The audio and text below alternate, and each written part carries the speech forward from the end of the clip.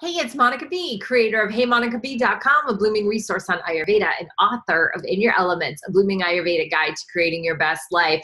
I help people understand and practice Ayurveda so that they can bring it into their lives daily and create a better life for themselves.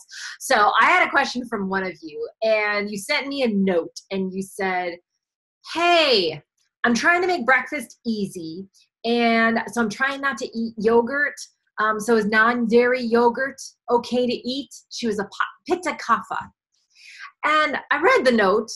In Ayurveda, yogurt is not beneficial to anybody. It is too sour and heating for pitta. It is too sour and cloggy and heavy and cold for kapha. And the same thing goes for vata. It's just too darn cold for their digestion.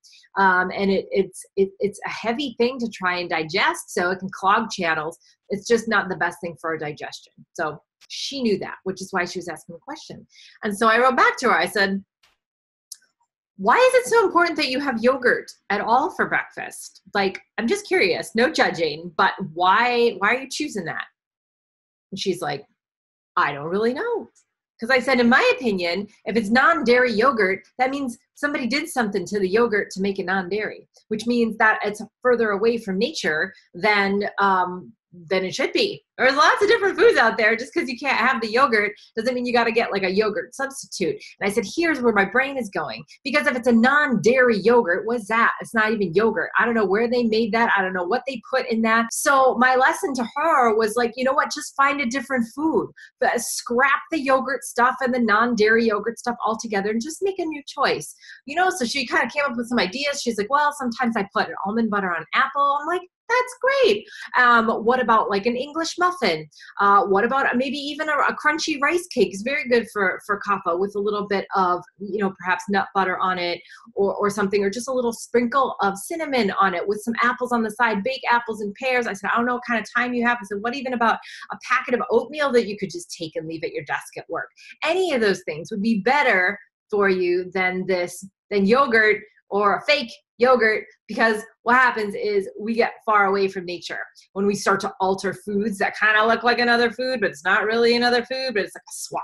So even I had a client of mine who wanted to not eat so much bread. She didn't want to eat any gluten. She's like, it just doesn't serve me and I feel better without it. It's great. And what I loved about her is she's like, I don't substitute with like gluten-free stuff. She's like, I'll just have like rice, or I'll have corn, or like, you know what I mean? There's different things that you can choose besides that one food that you're trying to stay away from and just turning that into a substitute.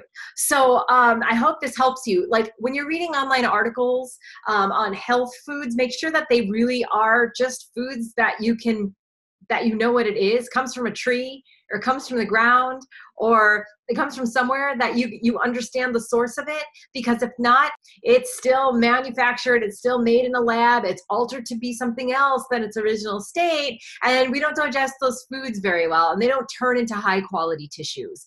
So when you can, if there's something that you're going to avoid and stay away from, cool, just find some other options, but don't make a fakey version of that food. You're going to serve yourself so much better when you stay close to nature, which is our home of the great 5 elements: space, air, fire, water, earth. It's in the foods, it's in nature, and that is in us within the doshas. So I hope this helps you. As always, we're going to keep bringing Ayurveda to life. Mwah. Hey, if you enjoyed and learned something from that last video, like it and share it with your friends. I've also got a book called In Your Elements. So for anybody that's thinking like, how can I bring more of this Ayurveda into my life? How can I make it really make sense for me? This is it. It's even a workbook. So I teach Ayurveda from the ground up. You'll get basic foundation. You'll figure out what foods are best for you, how to improve your digestion, how to have optimal energy every single day, how to feel better in your body. Do you know 90% of our diet and lifestyle is what can cure our imbalances? This book's got everything in it. So go ahead and check it out on Amazon. I'm so excited to teach you as we keep bringing Ayurveda to life.